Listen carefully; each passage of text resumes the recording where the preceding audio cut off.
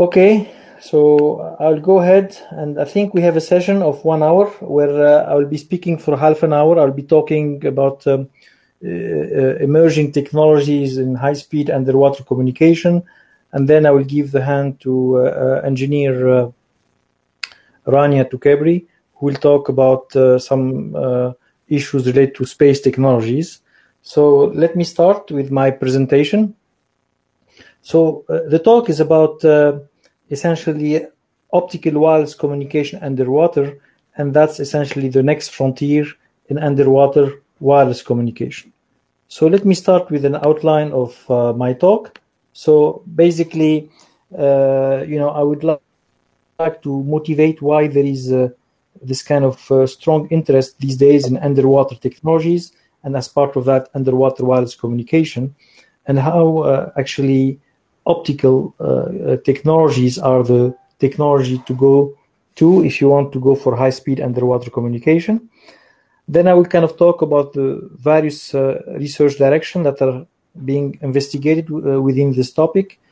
I will show you also some kind of setup that we have built here at KAUST on this topic. So let's start with some background. So the background that is important to realize is that essentially 71% of Earth is covered with water, which means that there is a great potential to explore things and underwater. Most of this underwater world is still undiscovered, and there is a need to kind of evolve and discover this underwater world for underwater monitoring, for basically oil, gas, and other kind of resource exploration. It is also good for environmental monitoring. It's also good for scientific data collection. So there is a need to kind of develop underwater engineering technologies. And as part of that, one of the key aspects is essentially to develop high data rate and real-time transmission from the underwater world. So if you look at what is available now, typically what's being used is acoustical communication. This is kind of the mode of transmission that has been used over the years. It tends to be, let's say, low speed, but it has a good range. When we talk about low speed, we are talking about in the order of, let's say, kilobit per second. So really, this is not the way to go if you want to do real-time video streaming. Now, for this reason, there is actually quite a bit of interest in looking at laser transmission underwater, because we know that if you use a green or blue laser, depending on the nature of the water, you can reach super high speeds, megabits, even gigabit per second, but of course over shorter distances. So this motivated people over the last decade to start looking very carefully at optical wireless communication for high-speed underwater transmission. So one of the first things we need to do as telecom engineers is to understand, characterize, and model the underwater channel. And to do so, one has to understand what is the underwater medium. So here we are looking at a water or a seawater drop, and if you magnify it 25 times, you can see all kind of dissolved salts, mineral components, all kind of maybe bacteria that are actually living in this environment. Now, obviously, these are kind of creating an environment that is leading to some interesting effects that need to be characterized. And the three main effects that we look at from a modeling perspective, there is, first of all, of course, basic attenuation. This is due to the fact that, as you move away, any wave, optical or electromagnetic wave, is going to lose in power. There is also some kind of some randomness due to the fact that there are some turbulence within this water that needs to be kind of characterized statistically. And there are also another important aspect that needs to be characterized, which is the, let's say, the pointing error. When you talk about laser link, obviously you are able to get very high efficiency. You are able to get a super high speed because you are able to focus light in a narrow pencil beam. This assumes obviously perfect alignment. So as soon as you lose alignment between transmitter and receiver, you start essentially getting a degradation of signal to noise ratio, and as a result, you start losing in, let's say, in quality of transmission. So these are the three effects that we have been studying over the last few years. So if you want to look at attenuation and scattering, these two effects that are, kind of modeled by this so-called radiative transfer equations. So it's a quite complex mathematical equation. The way you can solve it numerically, and that's one approach that we adopted. But you can also try to solve this equation by simulation method, by Monte Carlo simulation methods.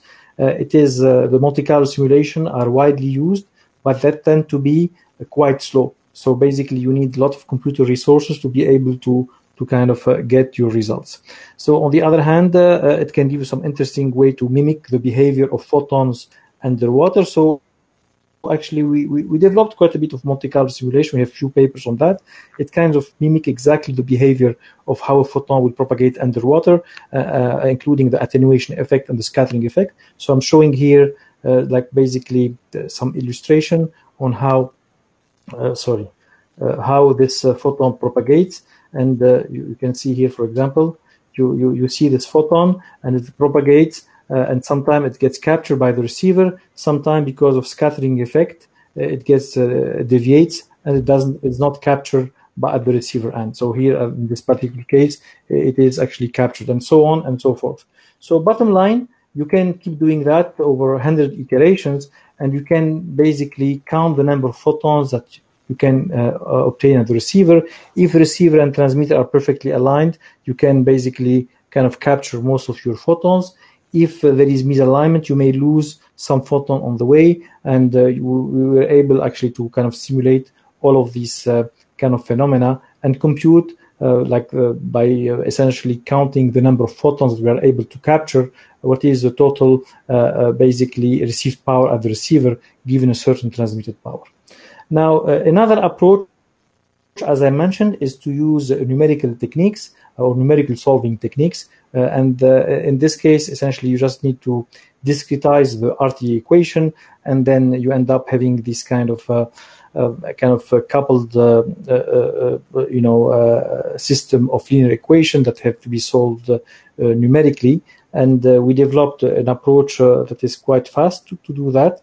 And bottom line, we were able to obtain some results. So here I'm showing in my slide here some of the results that we were able to obtain via different approach. So we picked a certain type of water with a certain we call that the albedo scattering characteristics. This characterize a type of water. Is it limpid water? Is it more turbid water? So the albedo can characterize that. So for a given water, we're able to do some analysis and simulation. So here we are trying to look at the amount of received power on the y-axis as function of the distance. So obviously you have a benchmark. This is called the Beer law. This is just very simple attenuation model if we ignore scattering effect, and that gives you basically a pessimistic, assuming that the scattering effect is all negative and you are not able to capture any photons. You assume that any photon gets scattered is lost. That gives you a lower bound on your power. In general, you get a little bit more because some of the photons that are scattered are captured at the receiver end, and we are using here different approach. We have in red the Monte Carlo approach, and we have basically in blue the Monte Carlo approach. And as you see, they give very close result, our analytical approach and our simulation approach. Actually, we went all the way and built an experiment in one of our labs in collaboration with Professor Boon Oy here at KAUST, the professor in photonics. So we had a water tank. It's just 1 meter, but basically by round trip using mirrors, we were able to mimic a channel of multiple meters, up to 7 meters, and we were able to do some measurements. And in green, we see the result of the measurements. And as you see, there is a good match between measurements and between simulation in blue. and an analytical result in red. So we have a good way now to characterize the attenuation and scattering phenomena underwater using multiple approach, experimental approach, theoretical approach, and simulation approach. Now, because of that, we can now look at the effect of attenuation in different kind of water environment. So obviously, if you are in, this is again let's say the received power as function of distance. If you are deep inside the water, like a coastal environment, you receive the highest amount of power. If you are close to harbor, the closer you are to harbor, the more, let's say, turbid is the water, the less limpid is the water, the less power you get, because the stronger is the scattering effect. And as you notice, there is kind of a relative match between, let's say, like the beer law and the exact result, but obviously the exact result obtained by the red curves are more accurate. You have to notice that our analytical approach, which is like this numerical approach, is much faster than the Monte Carlo approach. So here what we are showing the amount of gain in terms of processing gain time in computer simulation or computer computation when you go by numerical approach versus a simulation approach. You can have a gain of the order of 10 or all the way to 100 factor as the distance increase by using a numerical approach.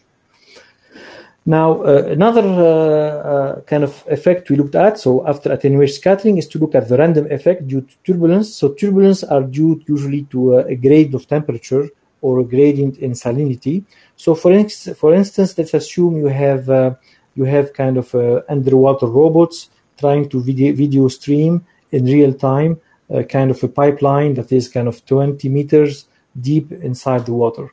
Obviously, as the optical wave propagates from 20 meters down all the way to the surface of water, there is a gradient of temperature. The temperature 20 meters down is different than the temperature at the surface of water. So this gradient of temperature, we try to model it in the lab by building a water tank where we put two plates at the two ends with different temperature, and we create a temperature gradient. So for example, we can put, like if we assume that the two plates are at the same temperature, the gradient is 0. But then if you start kind of keep picking this, like if you kind of keep the same level of temperature at the two ends, then the temperature gradient is 0. But if you start like basically lowering the temperature at this plate and making it higher in this other end, you create a gradient of temperature. And what we notice is the kind of greater the gradient of temperature, the more turbulence you see. So here, for example, is essentially the laser beam at the receiver end. That's a picture of the laser beam at the receiver end. If you have a uniform temperature water, there is no variation in temperature along the path of propagation. And here is the same laser beam after going through a channel that is subject to a strong temperature gradient. And obviously, when you compare two kind of laser kind of signature, here it's a kind of very clear, kind of very focused pencil beam, whereas here you still see this kind of scintillation and this kind of variation in the intensity of the laser link. So if you are looking at the statistics of the distribution of intensity of the receiver end, what you notice, the stronger is this temperature gradient. Here we move from 0.05 degrees per centimeter all the way to 0.2 degrees per centimeter. The wider are the fluctuation signal, and the broader is the distribution. And actually we realize that the best fit is a generalized gamma distribution in red. That is a good model for the fluctuation of signal under a gradient of temperature.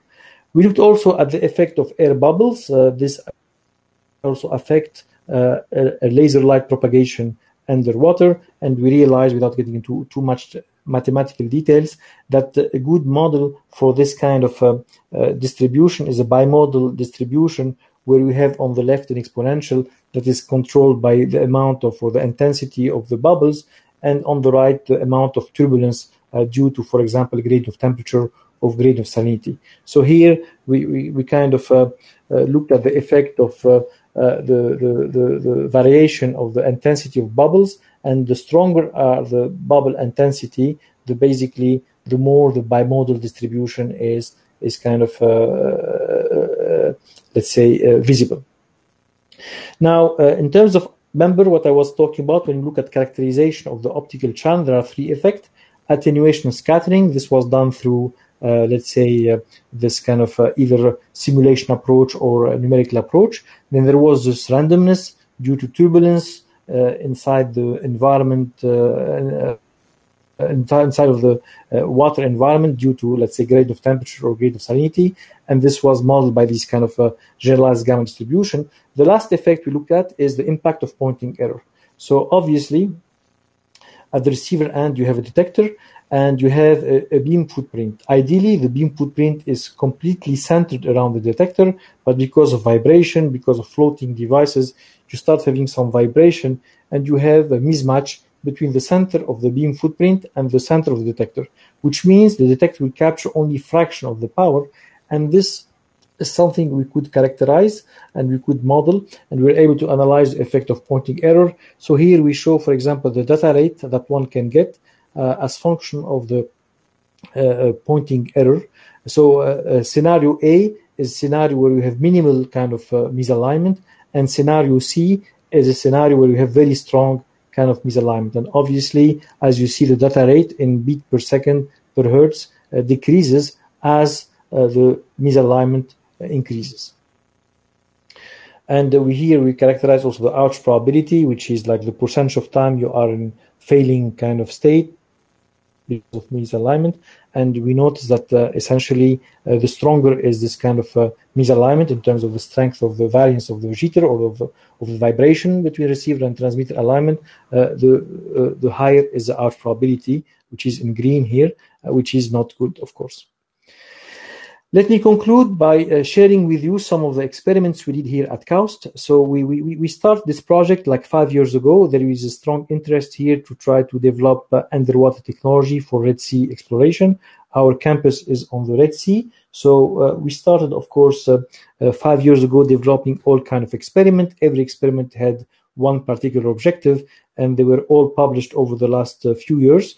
So the first experiment we did was to do an experiment basically in a water tank over 7 meters. As I mentioned earlier, we were able to achieve a 2.3 gigabit per second over 7 meters.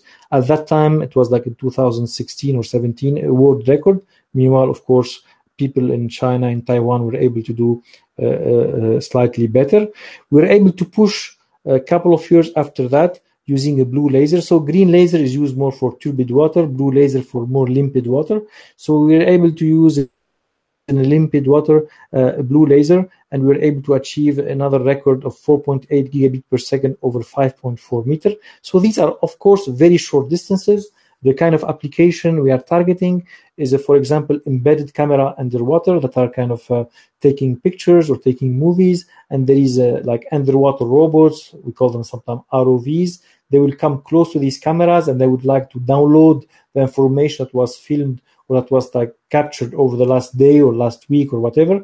And basically, instead of trying to kind of connect to that camera through a cable, you just basically activate the camera and download with this very high speed, very short range underwater optical link and download all the memory or all the buffer that is in the embedded camera underwater. So these are the kind of application you can use when you have this kind of very short range communication, high speed capabilities.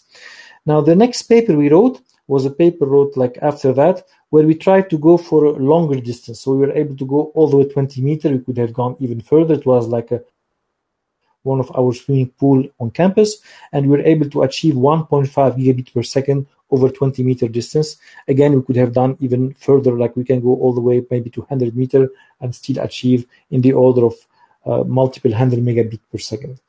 And then the last experiment we did only very recently, where we use ultraviolet to basically look at non-line of sight underwater communication.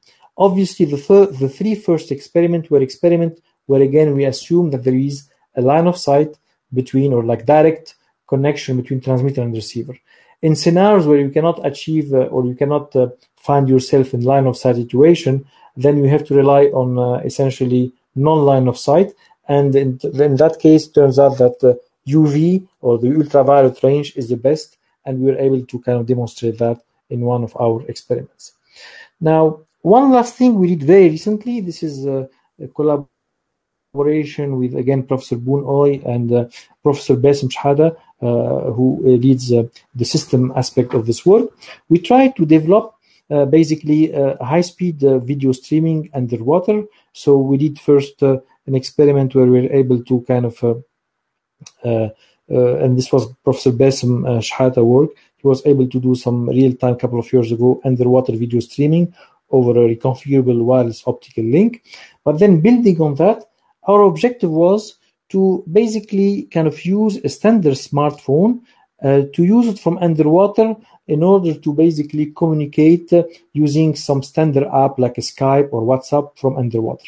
So we wrote recently a paper that kind of picked up quite well in the news. The paper title was Aquafy, Delivering Internet Underwater Using Wireless Optical Links. It appeared in the Communications Magazine issue of May 2020. And the very basic idea was to take a standard phone, put it in a kind of watertight enclosure, include in this watertight enclosure as Raspberry Pi. Basically, the phone can be a kind of running any kind of app like Skype or WhatsApp for video streaming kind of application, and can activate the Wi-Fi. The Wi-Fi is captured by a Raspberry Pi. It gets converted through a laser into an optical signal. The optical signal can go through the underwater channel. At the other end, let's say above water, there is like a boat or a ship that will have another Raspberry Pi that will convert the optical signal to an Ethernet kind of signal, and it will go through the internet backbone. So that was the idea. The idea was how to go from a standard application, standard smartphone, and basically video stream from the underwater. So we did a successful experiment in the lab. We have here like one of our students at that time, he graduated, Saifallah Jalda, who was able to kind of essentially do a very short experiment of Skype over a very kind of small water tank, and showing essentially that we were able to go through water and run Skype applications, and this was like we did like something much more complicated in a much bigger water tank and even a swimming pool.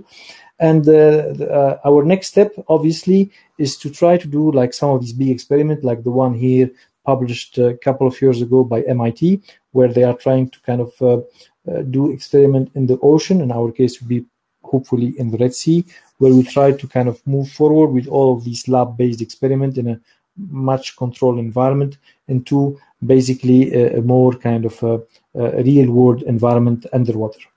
So with that, I would like to thank you. I would like to thank, of course, and acknowledge the contribution of all my collaborators in this project, Professor Boon Oy, who is a professor in photonics at KAUST, who has been in kind of where we did all the experimental aspect in his lab. Professor Bassem Shahada, who is kind of charge of system application and this demo where we did, for example, Skyping and WhatsApp from underwater, and Professor Mariam Laleg, who is actually professor in control, and where basically her expertise is crucial for developing alignment schemes to make sure that transmitter and receiver are perfectly aligned. With that, I would like to thank you. I invite you to visit our webpage if you want to see more details about all this publication.